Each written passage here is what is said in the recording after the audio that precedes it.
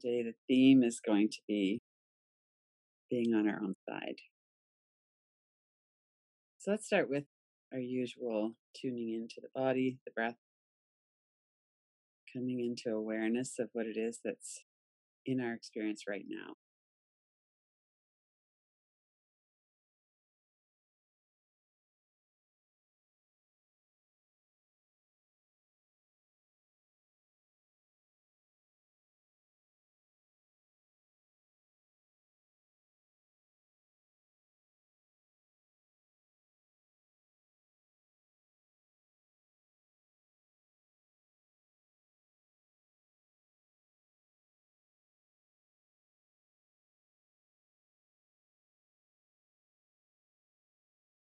This is familiar, the feel in our body,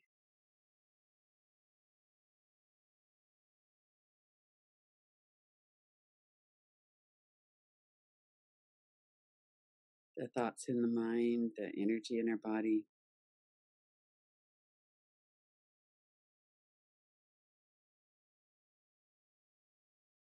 And we tune into what's happening in this moment in time. And we're also looking at our experience through different moments in time.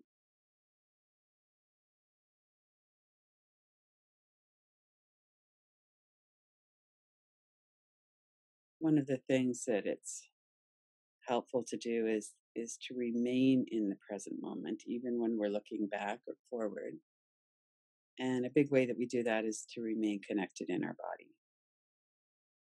But just as you're getting started, notice what's happening in your body right now.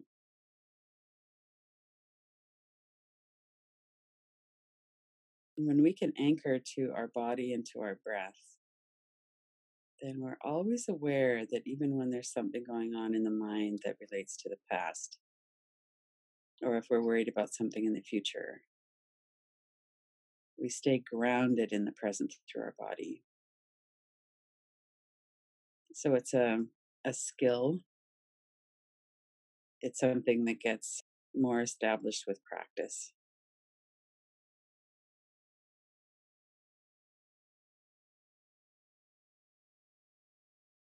And even when we forget about it, which is probably most of the time, we get absorbed in whatever's going on in our life. When we come back to doing a practice or during the day when we just tune in for a moment to the body and the breath, it's right there. It never really went anywhere. So, just like part of our mind keeps track of unusual things in the environment that might signal danger, we can train part of our mind to keep an eye on our body and our breath. So that if we have an even, smooth breath most of the time now, and as we practice and as we heal what drives the fear and the holding our breath, as we heal that, then that tends to be what happens as our body softens, our breath gets more smooth and continuous, there's more ease in the breath. So as we heal and that becomes more the standard, then we could notice when it changes. It's a mindfulness training that we notice what changes on a conscious mind level. Because our primitive brain and our nervous system will always notice what changes. That's what causes us to, and then we hold our breath. That's the survival system at work.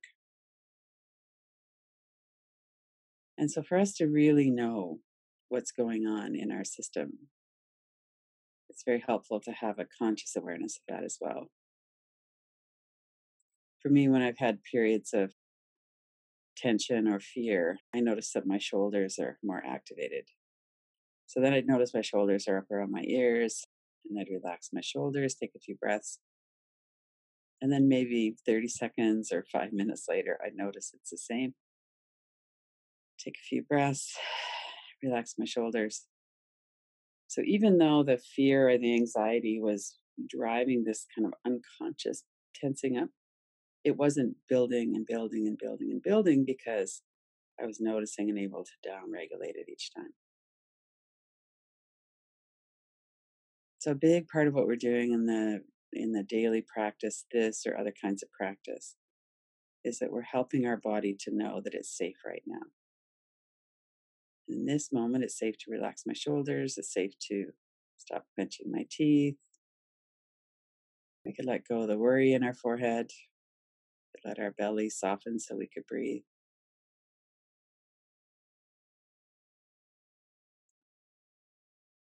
And that's why we always start a practice with this.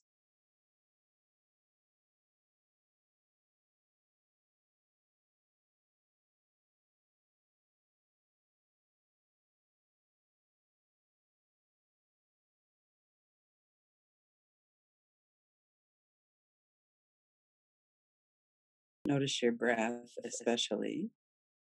Allow your breath to become very smooth. So there's no hesitation or jerkiness in your breath. And we do that by softening the belly. But also just by focusing on it, notice the end of the exhale and then that transition to the inhale. As soon as you have enough breath, letting go into the exhale.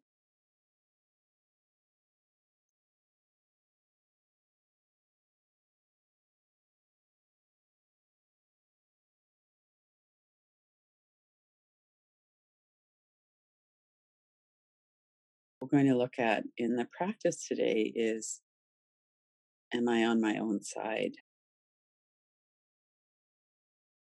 I suspect that almost all of us or all of us would have said no, not at all in the past. Probably most of us are saying, well, more than before. And maybe some of us could envision a time in the present or in the future when that would be mostly true or all the way true. So I'd like to start in the future today, and then we'll go back. But right now, if you were to notice your response to that statement, I'm on my own side. I know myself, I like myself, I support myself, I no longer shame myself. The things that I feel like I would like to work with are just part of being human. I don't see them as being a defect, or I don't shame myself for having these issues that I'm still working on, whether that's your shoulders are still tight or you have an inner critic. So, being on our own side, what would that mean?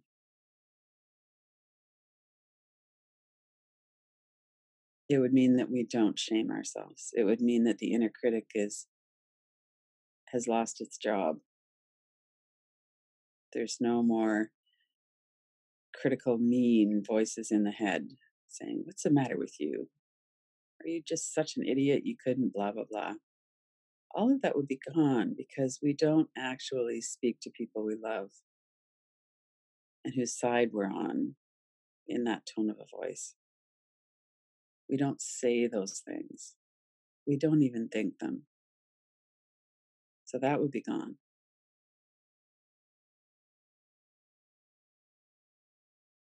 What else would be there if you were 100% on your own side? What would that be like?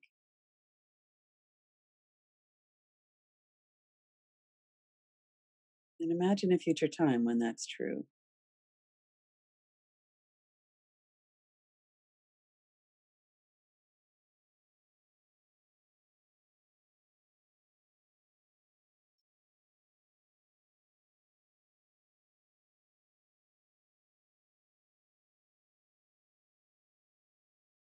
It almost goes without saying that we know ourselves.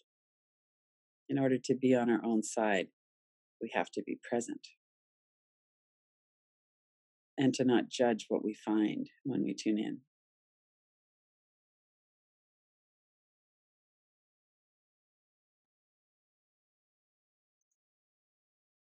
There's a deep acceptance.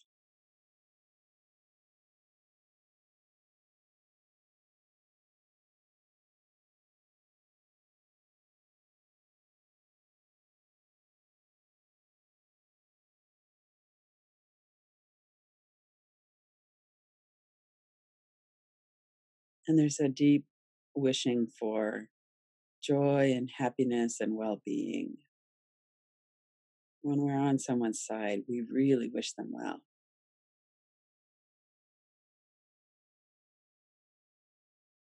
So let's sit with that for a moment. I really wish myself all the best happiness, fulfillment, meaning, joy, connection, good health.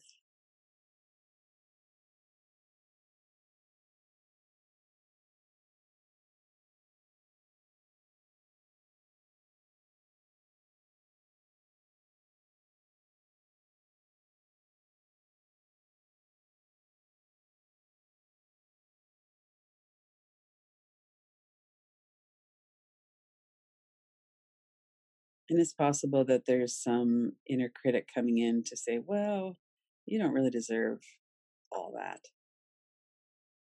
You're kind of selfish or you're lazy or whatever that inner critic might be saying. And if that is the case, we could just put that to the background. It's actually not true that we have to deserve through perfection our own best wishes. Just as you are right now, with all of the imperfections and all of the things that you wish were different, see if you could cultivate that wholehearted wishing yourself well being and joy.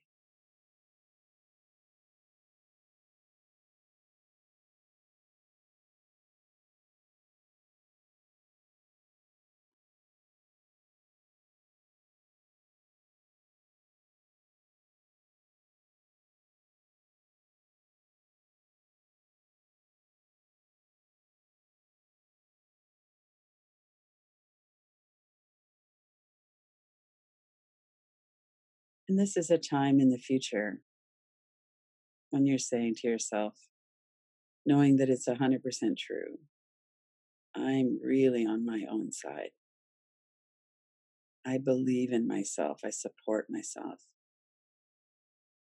I'm kind and compassionate and tuned in.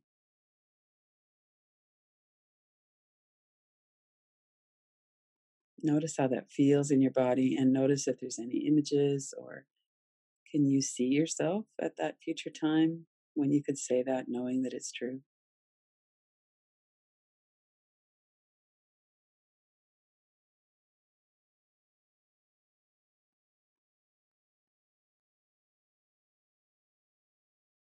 And stay really connected in your body in this moment. Notice your breath.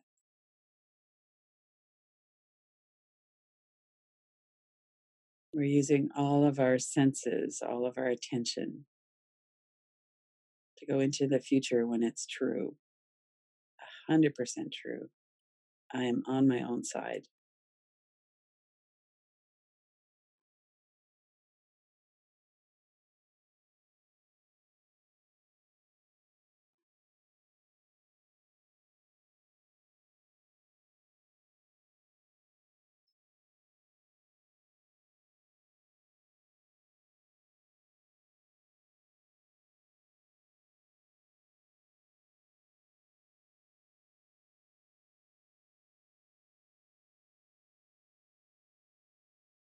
And then come back to the present moment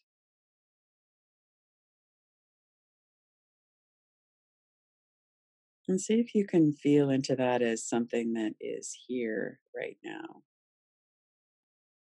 I'm on my own side, not 10 minutes ago or 3 weeks ago or anything like that, but just right now. I'm on my own side, all that that entails.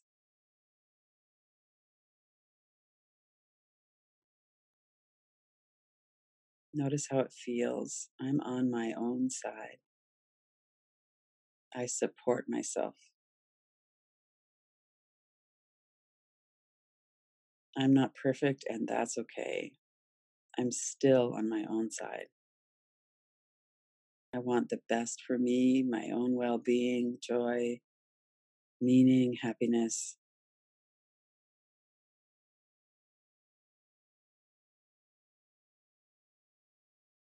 I'm wholeheartedly on my own side.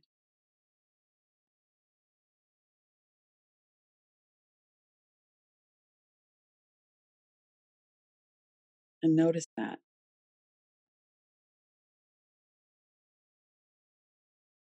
What does that feel like? What thoughts come up? What energies in the body?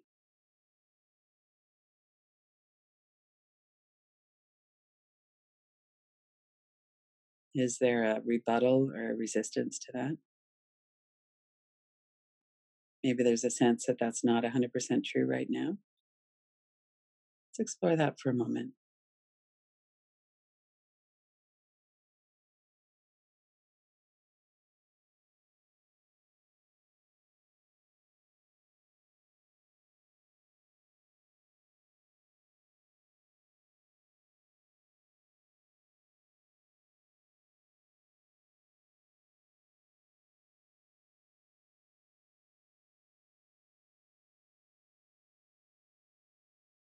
Notice that in your body.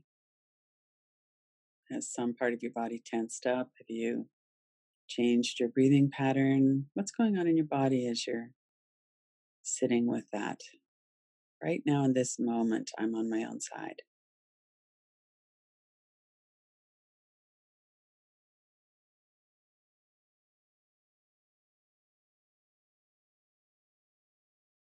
And what would be in the way of that? What would have to change in order for that to be true right now?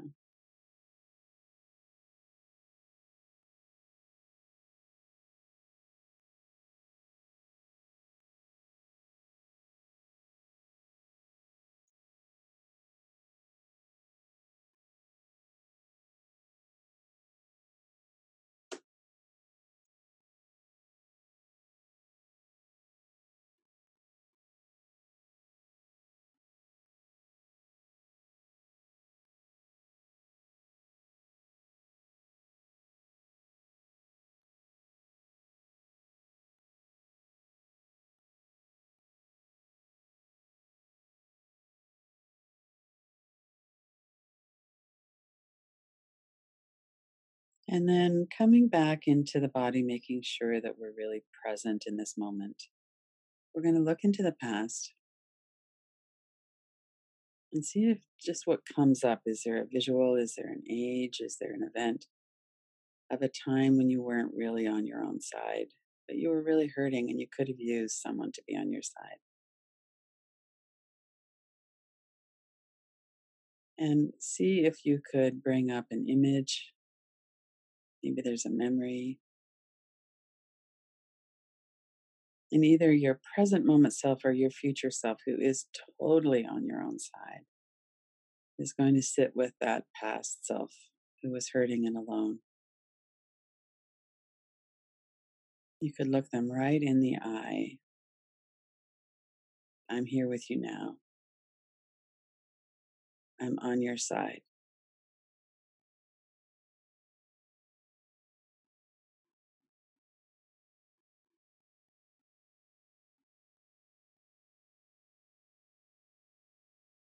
So letting go of any it should or shouldn't be this way or anything like that. Just right now, being present with that younger part of you who was hurting and alone and didn't have anyone on their side. And now you're there for them. Look into their eyes.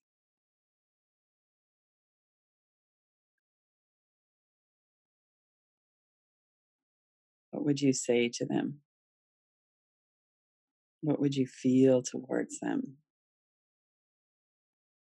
What would you want them to know?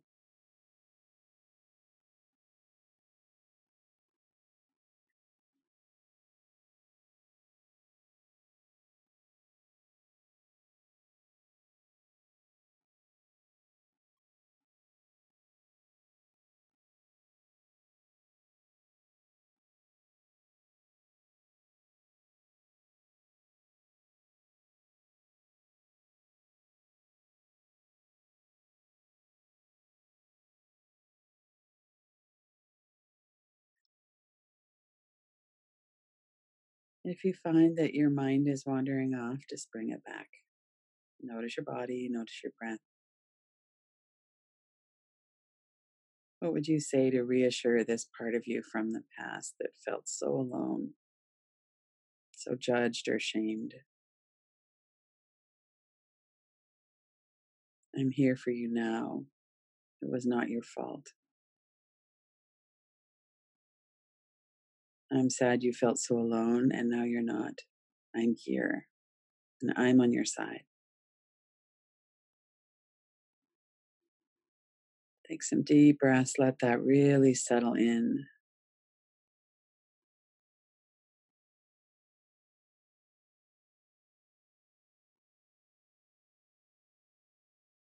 I'm here with you now. I'm on your side.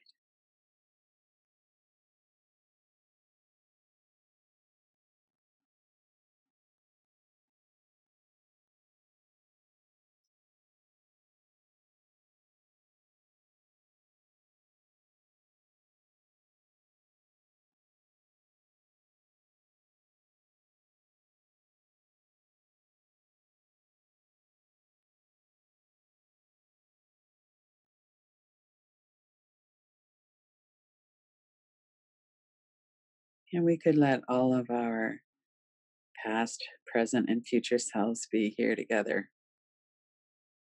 So even if you're not 100% on your own side right now, you will be. As we heal, that becomes just the way it is. We're not fighting against ourselves anymore. The inner critic has calmed down.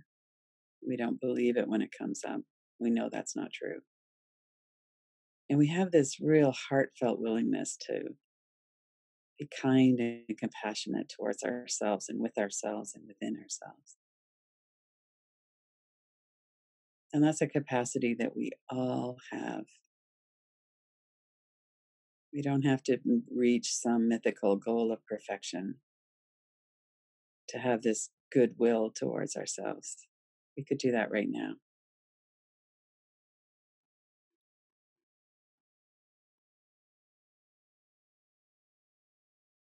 I'm on my own side. Let yourself feel that.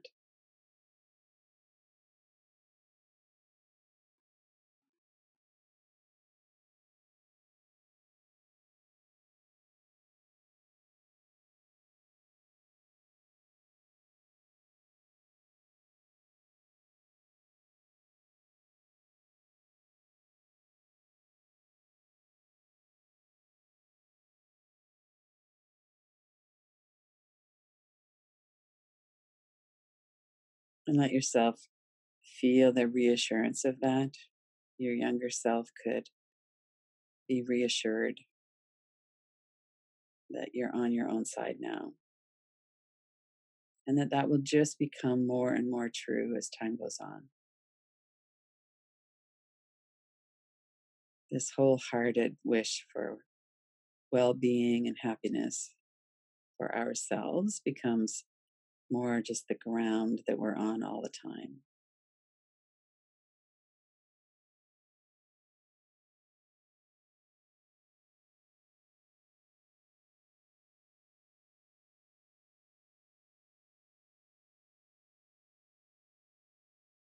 And then when you're ready, finish the practice and open your eyes, knowing that anytime you like, you can come back to this.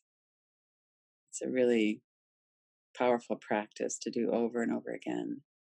To tune in, where am I at with that right now? Could I use a little encouragement? What would that feel like to be more solidly on my own side?